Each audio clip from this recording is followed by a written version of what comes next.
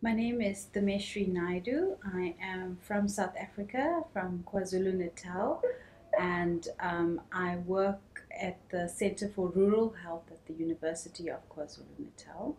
I'm a clinician by training and have further trained as a public health medicine specialist.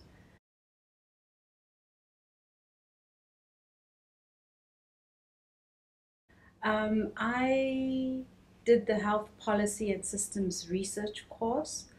I chose to do the course because in my daily work as a project manager at our center, I encounter operational issues and am on the ground with implementation of health system strengthening projects, and saw the opportunity to build a research framework around that.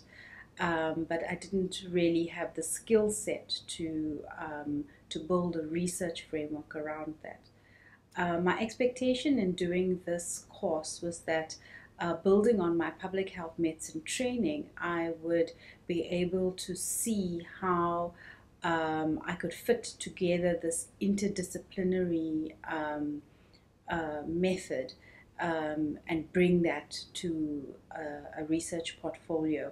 I wasn't very clear how to bring the different research methodologies and study designs in um, to research the depth of these fields.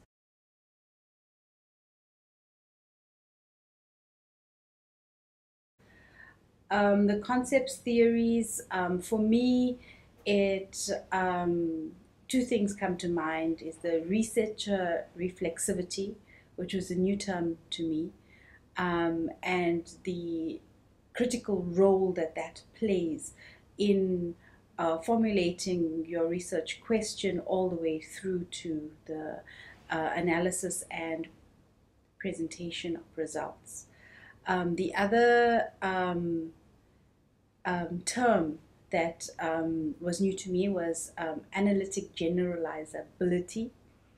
And for me, coming from an epidemiology training, I was very comfortable with what we meant by generalizability in that context, and had many questions about how qualitative work or research of a multidisciplinary nature could make meaning in a larger sense. So I come to the end of the week understanding the concept of analytic generalizability, the concept of being able to draw inference from theories, both in conceptualizing projects as well as in the analytic phase. So that for me has been a great learning, and it is practically very applicable in my work setting because I now have a clearer idea of how I can take these research questions that we generate on the ground from our implementation work, the research problems really that we find, and then how I can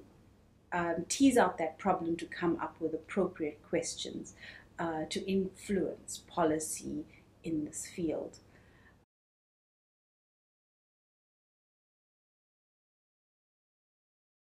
Um, Most interesting and challenging at the same time for me was working in these diverse groups that we worked in. In the teaching and learning process, I found the practical nature of the course very useful in actually developing a protocol in a group, coming up with questions, our own protocols, and working with the real life experience that the different group members brought to the table. That for me was very, very valuable because I felt it was very practical. And coming to the end of the week, I feel quite prepared to go back to my work environment and begin to put together ideas to perhaps put research proposals together. Um, so that's definitely what I will take home with me in terms of teaching and learning processes and what I could use in my work setting. I think being involved with the MPH program at UKZN, this practical nature and the flow of the coursework over the week was something very valuable that can be taken back to use in our teaching of postgraduate students.